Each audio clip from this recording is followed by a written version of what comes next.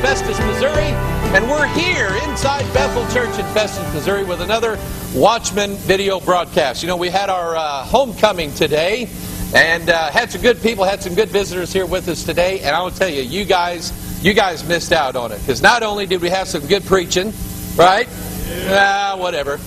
We had some good eating. In fact, I was gonna bring a plate up here of bratwurst. I don't know if anybody outside of St. Louis knows what bratwurst is, but we had bratwurst and grilled hot dogs and grilled hamburgers and all kinds of salad and all kinds of pies and cakes. We just had a wonderful time here this year, and this is our Watchman video broadcast special that we're doing live here in the sanctuary of Bethel Church in Festus, Missouri. We want to invite you. We're going to try to do this again next year, probably in August. So set aside some time, get in contact with me, let me know if you guys plan on coming, and when would be a good time for you guys to be here. And we'll try to do this again next year. Invite all of our watchers, maybe from all over the world. Maybe some of you people that live in Germany or South Africa or Australia would hop on a boat or a plane and come on out here, and we would treat you pretty well here, so long as Obama lets us in. I have not dealt with this on any of the broadcasts since we've been doing this since January. It's an issue that's come up several times. It's an issue that a lot of news outlets have dealt with. Some of them refuse to do it. Even Lou Dobbs on CNN has talked about it. I haven't dealt with it much on this broadcast, but something caught my attention this afternoon. This is from WorldNet Daily, and they actually, supposedly, there is a lawsuit that is being filed on behalf of an Army officer, and we'll talk about that in a minute. But this is an article from WorldNet Daily. It says, "Is this really smoking gun of Obama's Kenyan birth? Attorney files motion for authentication of alleged 1960 certificate from Africa. California attorney Orly Tate has filed a number of lawsuits demanding proof of Barack Obama's eligibility to serve as president, has released a copy of what purports to be a Kenyan certification of birth, and has filed a new motion in U.S. District Court for its authentication. The document lists Obama's parents as Barack Hussein Obama and Stanley Ann Obama, formerly Stanley Ann Dunham, the birth date as August 4th, 1961, and the hospital of birth as Coast General Hospital in Mombasa, Kenya. No doctor is listed, but the alleged certificate bears the signature of the Deputy Registrar of Coast Province, Joshua Simon Kuya. It was allegedly issued as a certified copy of the original in February 1964. WorldNet Daily was able to obtain other birth certificates from Kenya for purposes of comparison, and the form of the documents appear to be identical. Last week, a counterfeit document purporting to be Obama's Kenyan birth certificate made the rounds of the internet, but was quickly determined to be fraudulent. The new document released by Tates bears none of the obvious traits of a hoax. Tates told WorldNet Daily that the document came from an anonymous source who doesn't want his name known because, quote, he's afraid for his life. Well, I should say so. Tate's motion filed yesterday in the U.S. District Court for the Central District of California requests the purported evidence of Obama's birth, both the alleged birth certificate and foreign records not yet obtained, be preserved from destruction, asks for permission to legally request documents from Kenya, and get this, seeks a subpoena for deposition from Secretary of State Hillary Clinton. Those Clintons are in depositions a lot, it seems like, and they don't always tell the truth when they're being deposed, but they seek to depose Hillary Clinton for some reason going along with this. Tate said, I filed the motion with the court asking for expedited discovery, which would allow me to start subpoenas and depositions even before Obama and the government responds, Tate told WorldNet Daily. She said, I'm asking the judge to give me the power to subpoena the documents from the Kenyan embassy and to require a deposition from Hillary Clinton so they will be forced to authenticate the birth certificate. She said, I'm forcing the issue where Obama will have to respond, she said. Before, they said, you don't have anything backing your claims, Tates explained. Now I have something. In fact, I have posted on the internet more than Obama has. My birth certificate actually has signatures. Who in here has an actual copy of your original birth certificate? Anybody? Okay. Supposedly, all that Obama will put on the internet or show people is it's a document from the state of Hawaii. It's called a certificate of live birth or something like that. It has no doctor's signature on it, anything like that. And the whole thing revolves around, and you have to ask yourself, why is this important? The whole thing revolves around, is Obama eligible to be president of the United States? There is a controversy. The controversy is, he claims he was born in the state of Hawaii. There are others who are claiming that he was not born in Hawaii. He was actually born in Kenya. Why does that matter? Because if he was born in Kenya, he is not legally allowed to be the president of the United States. And I'll get to that part here in just a little bit. She said, WorldNet Daily Story goes on to say, Tate's most celebrated case involved a military officer, Major Stephen Cook, whose order to deploy to Afghanistan was revoked when he challenged Obama's eligibility to hold office. That case has now been refiled in federal court in Florida, raising the specter of a class action claim among members of the military that their orders aren't valid because of questions surrounding Obama's constitutional eligibility. I don't know if you heard about this or not, but what happened was this Major Cook decided, and he was being asked to go to Afghanistan.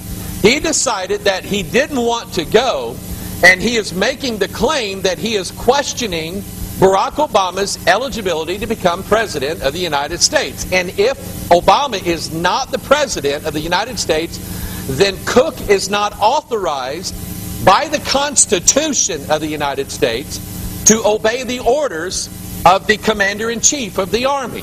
That's his claim. So Cook says, I'm not going to Afghanistan until you show me that he is an American citizen and he has a right to be president. As soon as he stood his ground, they rescinded his orders to go to Afghanistan. They said, oh, don't worry about it. You don't have to go. And since then, a lawsuit has been dropped. But now she's refiling the lawsuit, saying that she has evidence that it looks like Obama was born in Kenya.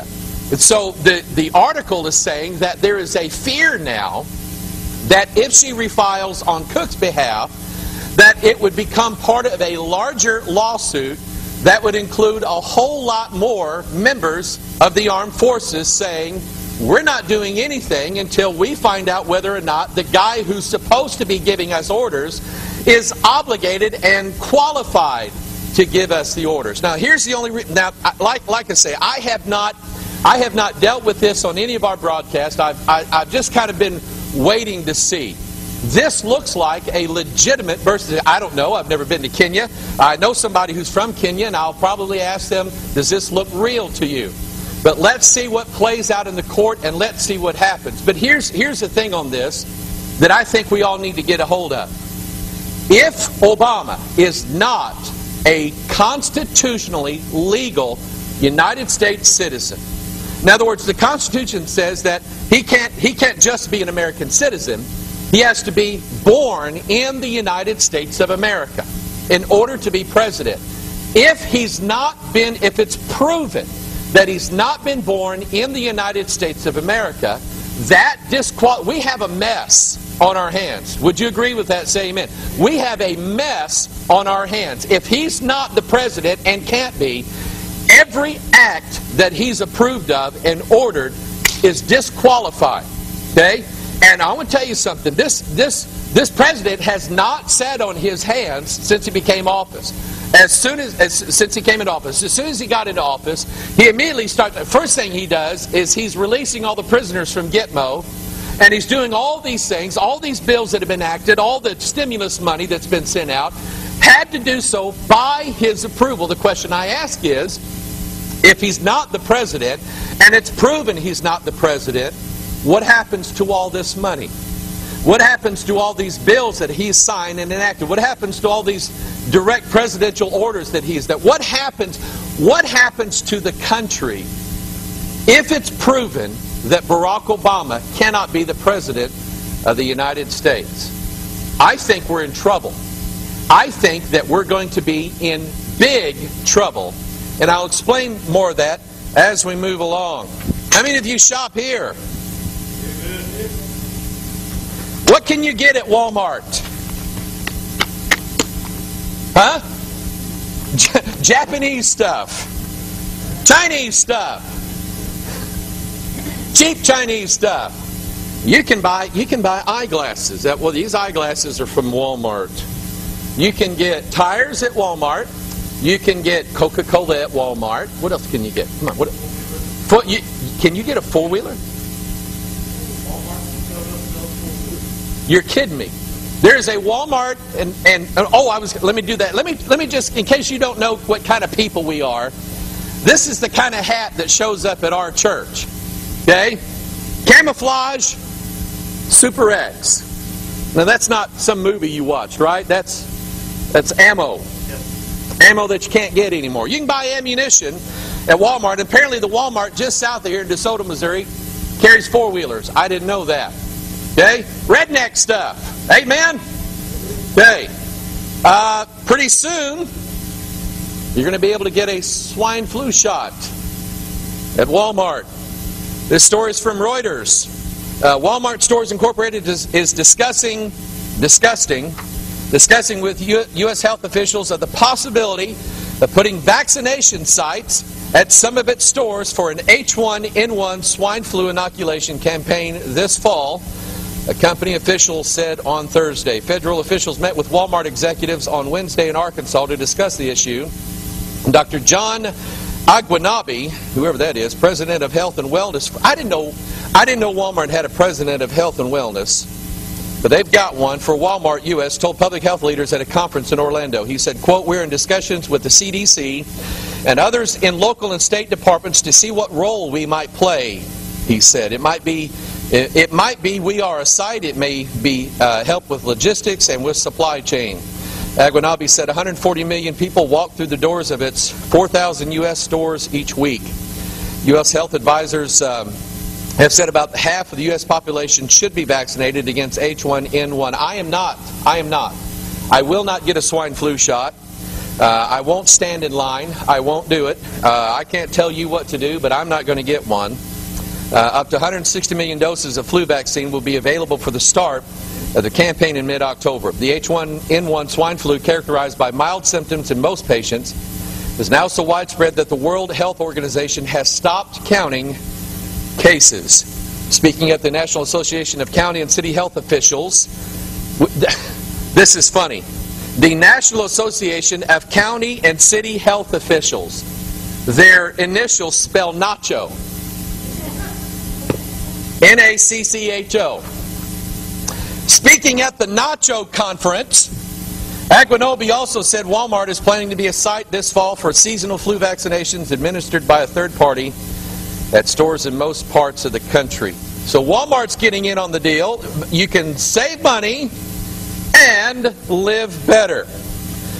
The other thing about this, now, I don't know, maybe I'm just too conspiratorial for my own good.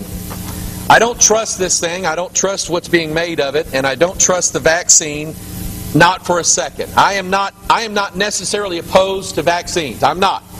But for some reason, this doesn't sit well with me. And we're already looking at a situation. In fact, check this story out here. This is from CNN in Washington. Military planning for possible H1N1 outbreak. Now, why would the military want to get involved in swine flu shot? How many of you have ever had a flu shot before? And it's pretty standard. You go to the health clinic or you go to your doctor. There's a Barnes Hospital here in the St. Louis area. You can walk in there. They have clinics. People walk in by the thousands every day in neat, orderly lines, and they walk up there and they fill out a little card saying they're healthy, and they get their shot in 2 seconds or less, and you're out the door. But for some reason, and you have to remember, this all goes back to things that we have learned earlier, things we've talked about on this broadcast. Things about how the United States government or the Pentagon has pulled back troops from different places in different locations overseas and brought them into this country to help with domestic issues that right now don't even exist. But it just seems like to me, and plus the idea that lawmakers are still debating this bill that's in a committee right now to turn some of our old military bases in this country into crisis emergency centers. They're going to retrofit them basically into camps is what they're going to do. And they brought back whole units of the Army to be stationed right here in the United States of America for some catastrophe that they say might occur on the soil of the United States of America. And that kind of makes people nervous. I don't know about you, but it makes me nervous to think that we're going to have Army guys patrolling the streets of the United States of America. Number one, it's against the law. It's against the Constitution, and it should be. And anybody in the military will tell you that military people are not qualified to be policemen. Policemen are trained to keep the peace. Military people are trained to kill people. And there's a difference. But now we have this story here. In fact, let me read the story. The U.S. military wants to establish regional teams of military personnel to assist civilian authorities in the event of a significant outbreak of the H1N1 virus this fall, according to the Defense Department officials. The proposal is awaiting final approval from Defense Secretary Robert Gates. Of course, he's going to approve it. The officials will not be identified because the proposal from U.S. Northern Command's General Victor Runart has not been approved by the Secretary. The plan calls for military task force to work in conjunction with the Federal Emergency Management Association. We're from the government and we're here to help you, is what that means. There's no final decision on how the military effort would be manned, but one source said it would likely include personnel from all branches of the military, like the Air Force, like they're going to need flyovers to make sure, and I'll be honest with you, I think this is about making people take a flu shot. Now, it's one thing to say there's an outbreak of a flu, there's an outbreak of something, if you get this vaccination, if you get this inoculation, you'll be fine. Do you want it? So far, the flu shots have been voluntary, with the exception of in my house. My wife makes me get a flu shot. And I cry all the way down there. So I live in a dictatorship in my house when it comes to flu shots. Okay? But I am standing my ground on the swine flu shot. I don't want it. I don't trust it. And I'm not getting one. Is anybody here with me? Amen. I'm not getting one. I don't trust it. And supposedly now, for our own well-being, for our own safety, for us. They're doing it for us. Remember, everything the government does is for us, the Americans, because they care about us. And so, you know, if something should happen and there's an outbreak and people don't want to get the flu shot, well, we're going to coerce them into getting the flu shot. We're going to use military teams to do it. Now, just remember, there's a lot more people in this country that wear hats like this. Okay? Just keep that in mind. That's not a threat by Pastor Mike Hoggard. It's just a wake-up call. There's some very scary things going on in our country. Scary in that I kind of like being able to drive to work every day. I kind of like, using my cell phone. I kind of like getting on the internet, looking up stories and talking on the telephone. I kind of like going to the grocery store and getting groceries and eating food and just having life the way it is right now. I kind of like that. But I'm afraid it's not going to last too much longer in this country. There are a lot of people in this country that are not happy, and they shouldn't be happy with how things are going in Washington, D.C., we're in the state of Missouri, our capital is Jefferson City. There's a lot of people not happy with what's going on in Jefferson City. And people are getting kind of nervous. And so I caught this story, and I'm going to have some videos that go with it. Some of the things that are going on around the country that are just kind of letting you know that the people are not as happy as what the government tries to make it out. WorldNet Daily exclusive called "This Ain't No Tea Party." It says, see rebellion at grassroots. Watch congressional greetings at town hall meetings at home. The writer of this story says a rebellion is brewing in home congressional districts of incumbent Democrats, evidenced by the reaction at several town hall meetings. So what happens is all these congressmen are going home for their break. And they're going home and they're having these little meetings to sell their agenda. And used to be, people didn't care because things were going okay in the country. But now these guys are showing up at these town hall meetings that are not in the senators or representatives' pockets. These are normal people who have a right to show up at meetings and voice their opinions. And we're going to have I want to play some videos of some of the things that people are saying at these meetings. These congressmen they should start getting nervous. In fact, let me read the story. Members are being forced to suspend meetings with their constituents. Screaming protesters are being dragged out of events by police, and officials are being greeted by protest signs and chants. Representative Tim Bishop, a Democrat of New York, has called off further events. He said, I felt they would be pointless. He said, there's no point in meeting with my constituents and to listen to them and to have them listen to you if what is basically an unruly mob prevents you from having an intelligent conversation. Now, if I was one of Congressman Bishop's constituents and I was at one of his meetings and he called me unruly and unintelligent, I think I might be offended at something like that, wouldn't you? So anyway, but that's what he said. So he's called off all of his meetings, and I'll show you why.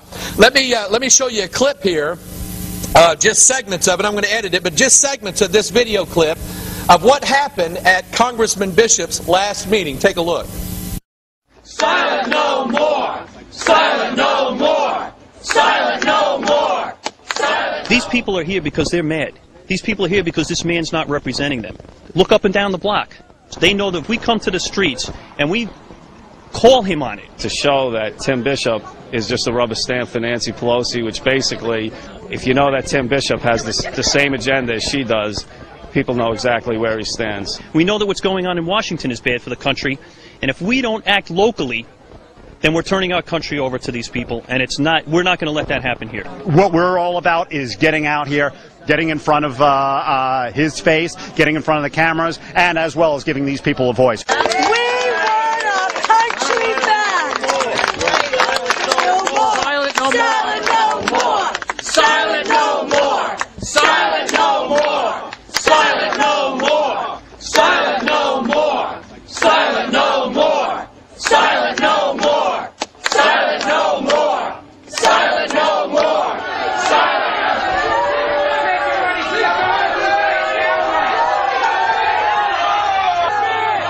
Stop spending our money! Stop giving our... You, ma'am. Yes. Recently retired. I have a nice little pension, and I don't want to be taxed to pay for other people's health care. We have 47 million people.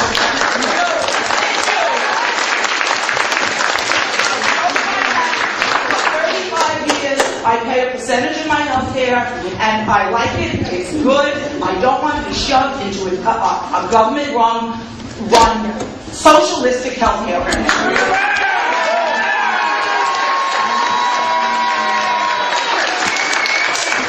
Well, what is your position on it? All right, first off, I think... The Democrats are all pushing this. They're shoving it down our throats.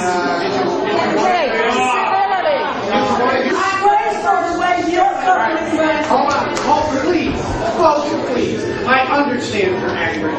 Social Security is on the point of insolvency. Yet we want the government to take more of that on. Okay. The government can't run a free lunch properly. And to tax me to pay for health care for other people, we're already overburdened. Right, sir. And we're not even talking about the tax rate.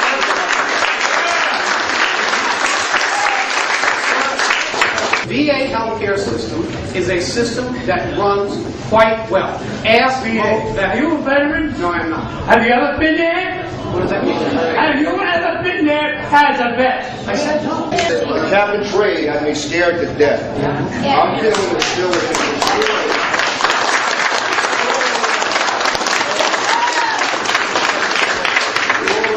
We already have the highest electric rates in the country. The overwhelming weight of the evidence, the scientific evidence, is that global warming is real. No. And that...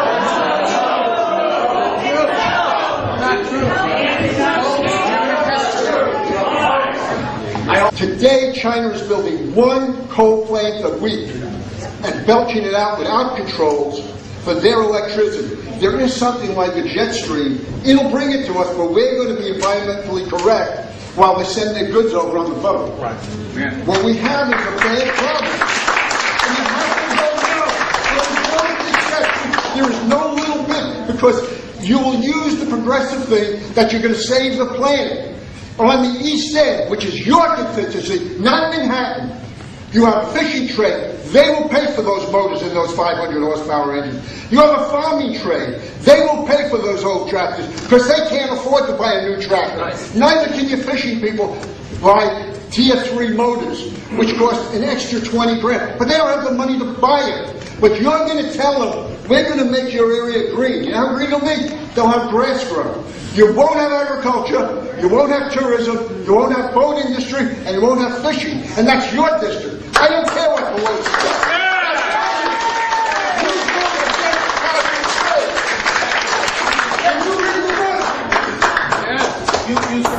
These people are angry.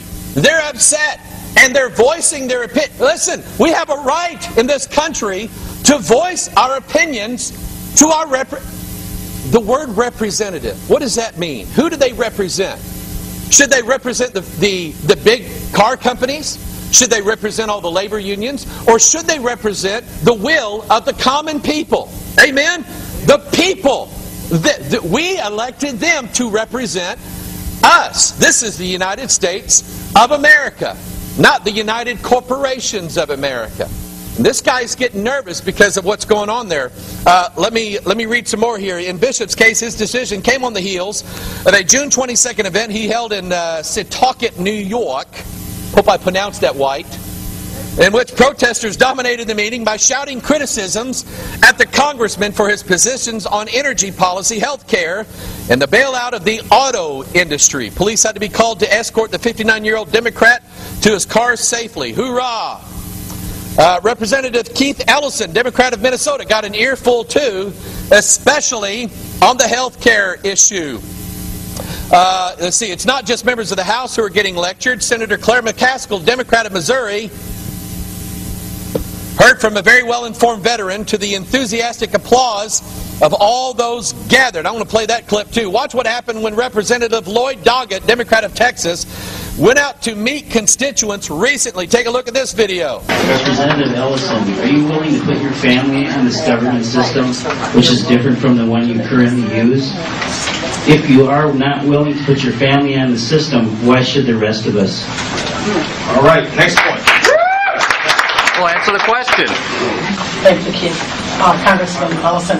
I just want to say there's not one program that the government has stuck its fingers in, its hands in, including welfare, including Medicare, including Medicaid, that has worked. Our disproportions are because we are being pimped and we are being used, and they are not going to get it any better taking care of your life.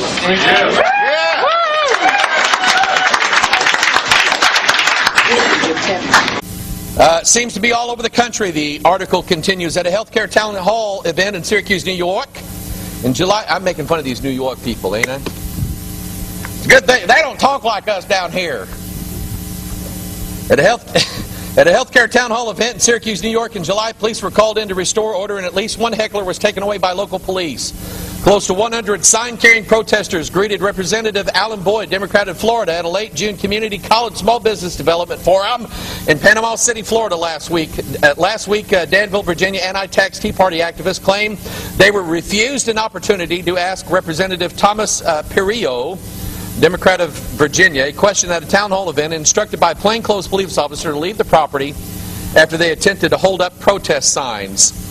There's another one I'm going to show you. Senator Carl Levin, Democrat of Michigan, was chased today. Listen to this. He was chased away by a crowd. And this was, and I have to admit, when you see the video, you're going to see this. I mean, I would have been scared too. I would have been out of my mind scared had I, as an elected American politician, showed up to a meeting where people were going to be gathered, of the United States citizens, and they scared him away. Guess what they did? They began to say the Pledge of Allegiance. I pledge allegiance to the flag of the United States of America and to the republic for which it stands, one nation, indivisible, with liberty and justice for all. And as soon as the crowd started doing that, he got scared and left. Take a look at that. Come talk to us. Your constituents are asking to the flag of the United States of America and to the republic for which it stands, one nation, under God, indivisible, with liberty and justice for all. You remember those words? You remember those words?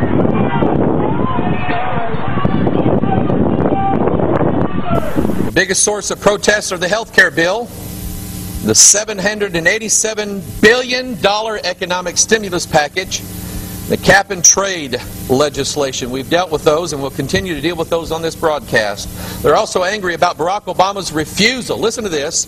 They're also angry about Barack Obama's refusal to release his birth certificate to prove he is a natural-born citizen and constitutionally eligible to serve in the White House. Somebody sent me this the other day. This is our own Russ Carnahan. This is actually our district. Our district's representative to the House of Representatives was speaking at a meeting locally here in the St. Louis area on health care. And listen to what somebody said. The overall cost of the package has been estimated at about $1 trillion over 10 years. About half of that comes from savings and efficiencies in the system. Part of that,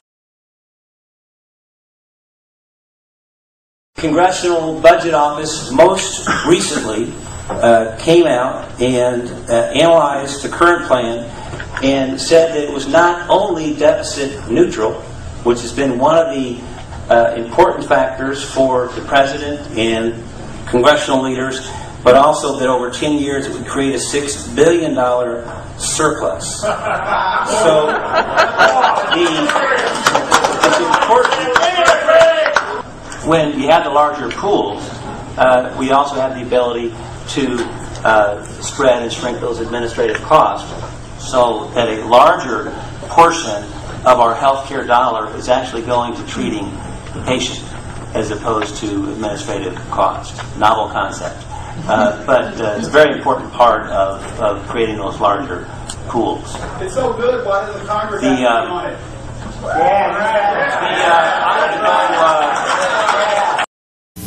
Anyway, Russ Carnahan at this meeting here in St. Louis, at St. Louis, I think it's St. Louis College, talking about how good health care is and how it's going to save money, and everybody started laughing.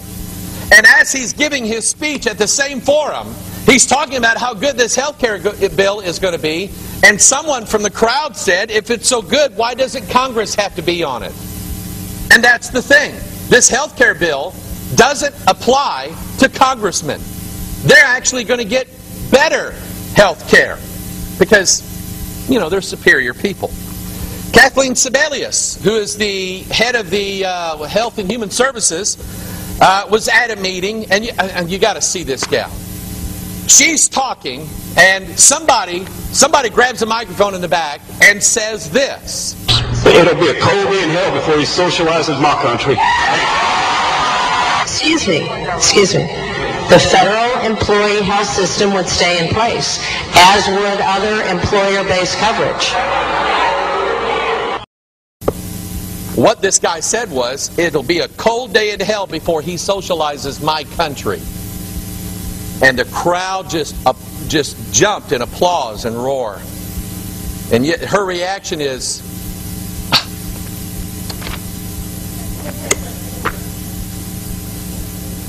yeah, whatever. Congressman Mike Castle of Delaware. And this is how he handled a deal on Obama's birth certificate. Take a listen to this. Congressman Castle, I want to know, I have a birth certificate here from the United States of America saying I am an American citizen with a seal on it, signed by a doctor, with the hospital administrator's name, my parents, my date of birth, the time, the date. I want to go back to January 20th, and I want to know, why are you people ignoring his birth certificate?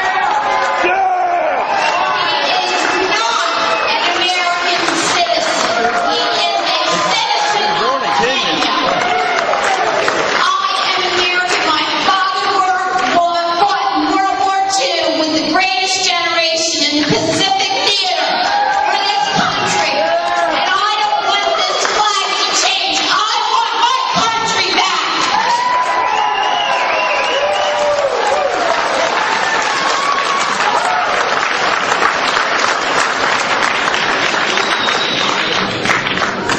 one comment that invites. If you're referring to the president there, he is a citizen of the United States. But he is a citizen of the United States. Maybe where to start. People are not just sitting at home anymore, letting this stuff pass. You know what? I'm glad to see that we live in a country where freedom like this can be exercised, and now we're at a position where it should be exercised. I do not want to live in a socialistic country.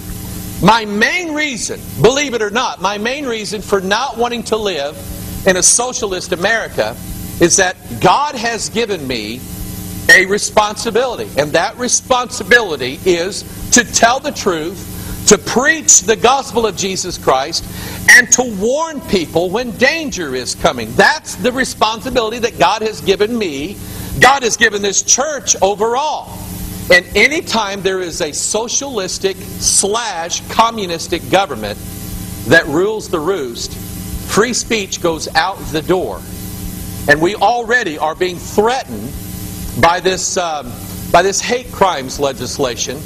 That I remember I said it, they hid it inside this little bill, and it's going to be passed. It's going to be the law of the land.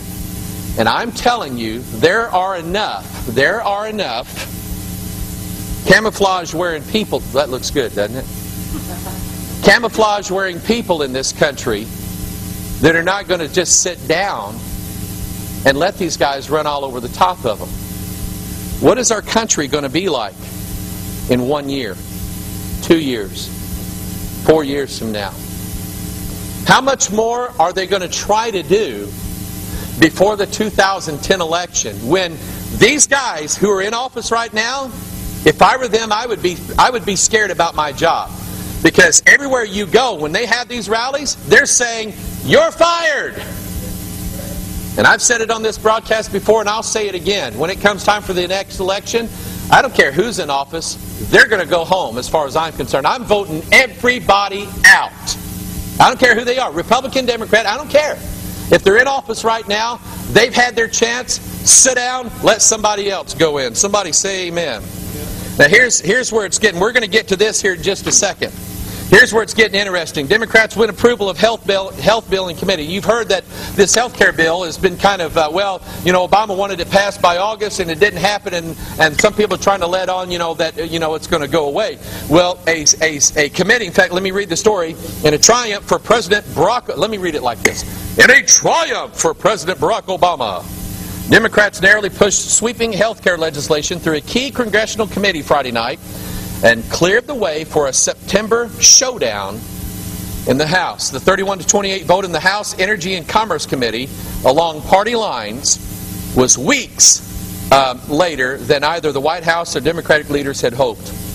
As part of a last-minute series of changes, the committee agreed to cap increases in the cost of insurance sold under the bill and also give the federal government authority to negotiate directly with drug companies for lower prices under Medicare. In other words, they made some concessions in order to get the thing passed, but they're going to get the thing passed. Here is, we talked about Russ Carnahan, who is our representative. Here is what he says. This is from his website on the health insurance reform bill that's on the U.S. floor. He said, those with and without health insurance share something in common. They both lack stability and security when it comes to coverage. Now, I will stop right here. Who in here has health insurance? How many of you who have health insurance, it's real shaky and iffy whether or not you're going to get anything paid or not? Anybody? No. I have health. In fact, I went to the ER Wednesday night after church to have my knee looked at, a little infection on here. Went in there, pumped me full of drugs, sent me home. Everything worked. I gave them my card. Everything worked. It's fine. I don't have a problem with my health care insurance. I don't have a problem with it. And let me ask you this. Do you have a problem with your health insurance company making money? Anybody have a problem with that? What happens when they make money? Do what? Prices should go down. Okay? If health insurance companies are losing money, they can't insure you. They cannot pay their bills. This is going to be an attack First of all, on health insurance companies. They're saying they're making money. We shouldn't. In America, no one should be allowed to make a profit. That's what these people believe. No one should be allowed except the federal government.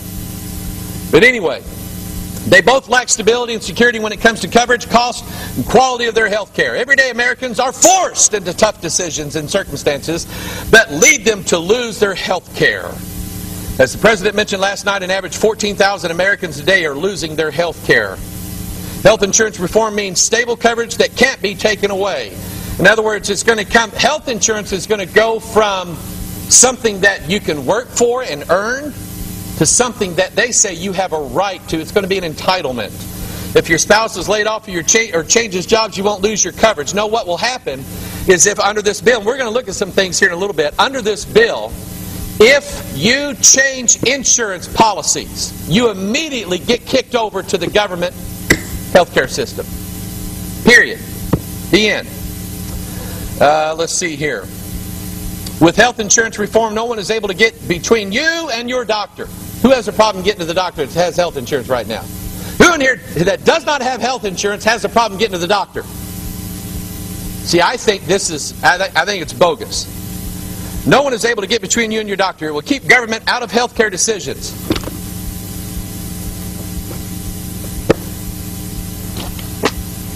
When the government gets involved in something, do they get involved in the decision making? They're telling us this. They're telling us this. Well, I shouldn't have got all excited about this. They're telling us this. Now, here it is. The government bailed out the banks. That's the government getting involved in the banks. Did the government then tell the banks how to do their business? Yes. The government bailed out GM and Chrysler. Is the government... The very first thing that happened was they made the president of GM quit. The government fired him. They're making the decisions for the banks. They're making the decisions for the car companies. They're making the decisions for the housing industry. And now Russ Carnahan and all these other guys are telling you that if the government gets involved in health care, it will not make the decisions. They are lying through their teeth. I got to move on. We have this. I'm going to post this on our website. One of our watchers sent me this. Thank you for that. I don't remember who you are, but thank you anyway for that. This is from the Liberty Council, a nationwide public interest religious civil liberties law firm. And this is just a brief outline. You know, this thing's about 1,000 pages. And this is an outline of what the current health care bill, as it stands right now, is going to change inside America. And you remember, Barack Obama ran on a ticket that he was going to fundamentally change the United States of America. When you fundamentally change America, you change what is the foundation of America. Number one, it's this. Number two, it's the Constitution of the United States. And I believe that he wants to fundamentally change what is the foundation and definition of the United States of America. He's doing it through the stimulus bills. He's doing it through the takeover of the housing industry. He's doing it through the takeover of the car companies. He's doing it through cap and trade. He's going to do it through health care. The government is going to be running a vast majority of the economy of our country. But let's take a look. There's probably, I don't know, 100 some odd points in here. I'm only going to deal with 75 of them, so we'll get done pretty quick here. On page 1, and like I said, we're going to try to post this on our website, and you can download this. Page 1 here of your little handout. Everybody's got one. Raise them up here so let everybody see you got a little handout here. Okay? You're an informed church. Section 113 of the health care bill mandates a government audit of the books of all employers that self-insure in order to ensure that the law does not provide incentives for small and mid-sized employers to self-insure. In other words, if you run a business and you self-insure yourself as part of that business, the government has a right to audit your books. Okay? Section 122, your health care will be rationed. Every other country that has government-run health care rations their health care. Section 123, there will be a government committee deciding what treatments and benefits you get. Section 142, the Health Choices Commissioner will choose your benefits for you. You have no choice. Section 152, health care will be provided to all non-U.S. citizens. Now it says non-U.S. citizens. That's a misprint. It has to be, because the health care bill will be provided to anybody in the borders of the United States, whether they are here legally or not. What's that going to do? Everybody in every country is going to come into this country and get hooked into our live for free system. They're going to get government subsidized housing, they're going to get government food, they're going to get government welfare, and they're going to get government health care, and they won't have to work a day for it, and they definitely, you see, they can't pay taxes. They're not citizens, and they're not supposed to be here working, so how can they pay taxes? That's what this... And by the way, there was a meeting in one of these committees, and the Republicans said, and I think there are still a few guys in Congress that are going, this is not right. They actually tried to amend this in a committee to say, we want the language changed to not apply to illegal aliens. The Democratic-controlled committee said, forget that. And they kicked it out. So the health care bill, as it is right now, will cover everybody that's in this country illegally. When Barack Obama comes out and says that 45 million Americans right now don't have health insurance, 25 million of those Americans are in this country illegally, and they don't deserve government health insurance. That's what's going on. Section 163, government will have real-time access to individuals' finances, and a national ID health card will be issued. Bingo! I think we're getting close to something here. And he causeth all, both small and great, rich and poor, free and bond. That's what this health care bill covers. The small and the great, the rich and the poor, and the free and the bond, to receive a mark on the right hand or forehead. Now, this health care issue and the card that they get will not be the mark of the beast. Okay? But it lays the groundwork. Okay? Lays the groundwork. Section 163, government will have access to your bank accounts for electronic funds transfer. How many of you think that's a good idea? Oh, come on. Come on. They're not going to steal your money. The government wouldn't do that, would they? Let's see here. Section 164 is a payoff subsidized plan for retirees and their families in unions and community organizations. One of those is ACORN. ACORN, if you've never done any research on ACORN, they are the most... ACORN is a government-run mafia, is what it is. It's a community organization. They have like tentacles all over the country. They get billions of dollars, both privately and publicly, and ACORN is going to be subsidized by your tax dollars through health care. Section 201, government is creating a health care exchange to bring private plans under government control. On the back page there, page 2, down toward the bottom, any non-resident, Section 59B, any non-resident alien is exempt from individual taxes. Section 431, officers and employees of healthcare administration will have access to all Americans' financial and personal records. Section, let's see here, on page 3, section 1121. Doctors, it does not matter what specialty you have, you'll all be paid the same.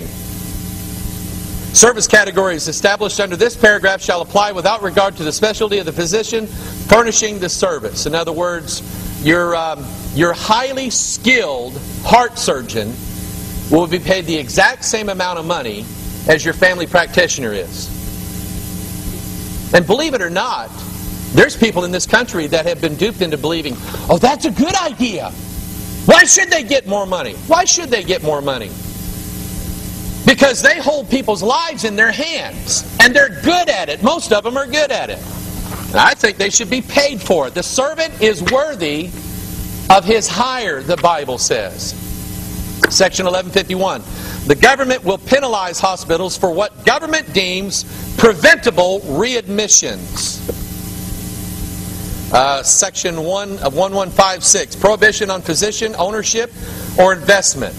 In this town, in order to save money, a group of doctors got together and opened up their own outpatient surgical unit here in town. How many of you ever had a procedure done there? I have. Okay, my wife has. They opened that up there, and it's outside of the hospital. Under the new health plan, they will not be able to do that anymore. Okay?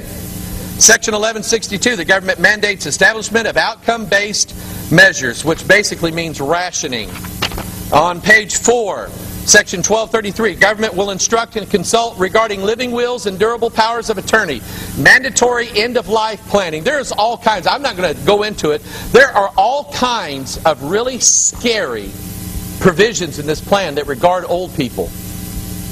Basically, and you can believe this or not, there are some scary, scary people that Obama has picked to be czars over different areas of our government. And some of these people believe in euthanasia, mercy killing, taking old people who are critically ill, let them die. These people say, let them die, let them go. Okay? Somebody's 73 years old, they've got cancer, but they need heart surgery. They're not going to get heart surgery. They're going to die of cancer. And they're going to let these people go. This is not the America that I believe in.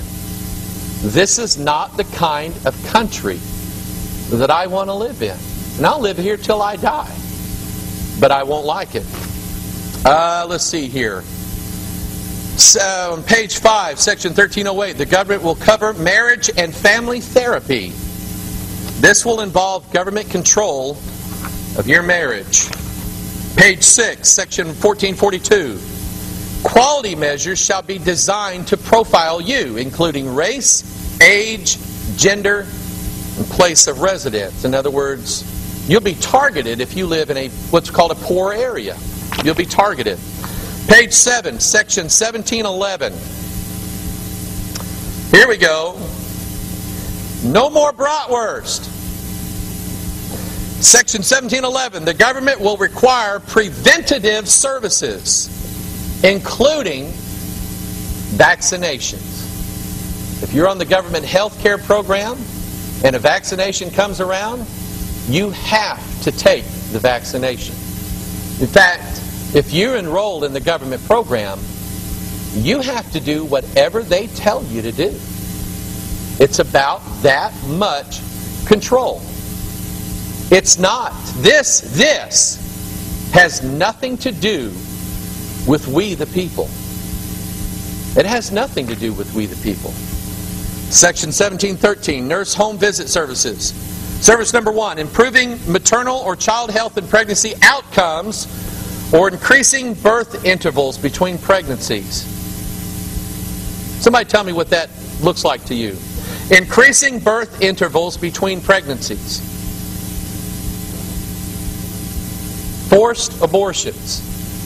And there is no doubt in my mind whatsoever that once this plan is in effect, you, the taxpayer, will be funding abortions all throughout this country.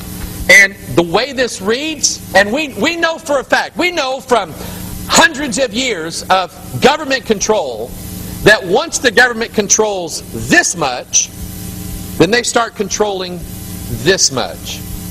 And it just goes from there. And what we're going to see happen in this country is that the government's going to get in, they're going to start paying for everyone's abortion, and then at some point, we're going to end up being Chinese. Let's see, they already own half the country anyway. We own half, by the way, isn't it fair that China owns half the country since we own half of their produced merchandise?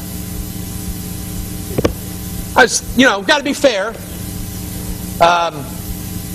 But China has this birth outcomes thing. You're allowed to have one child in China. And after that, if you end up pregnant, sorry, we're going to kill your baby.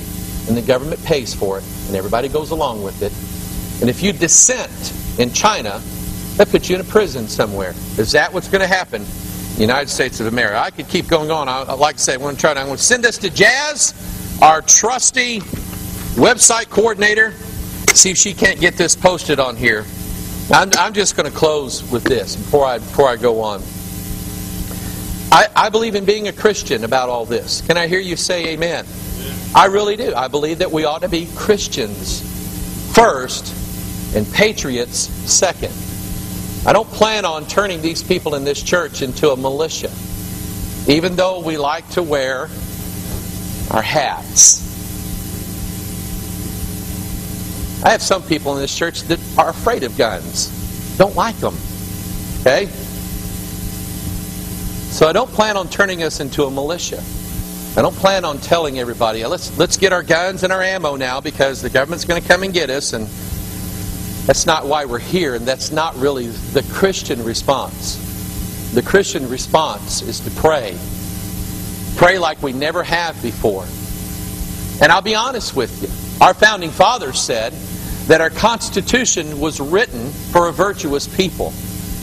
And of course the Constitution doesn't work anymore because the vast majority of this country, including most of our elected officials, are not virtuous people anymore. You know, I preached to this church this morning. What I put on the broadcast last week is that judgment begins at the house of God first. Before God judges the world, He's going to judge America. But before God judges America, He's going to judge the church in America. But before He judges the whole church in America, He's going to judge individual churches. And then He's going to judge in our homes. But it all starts right here in Mike Hoggard's heart. What kind of Christian am I?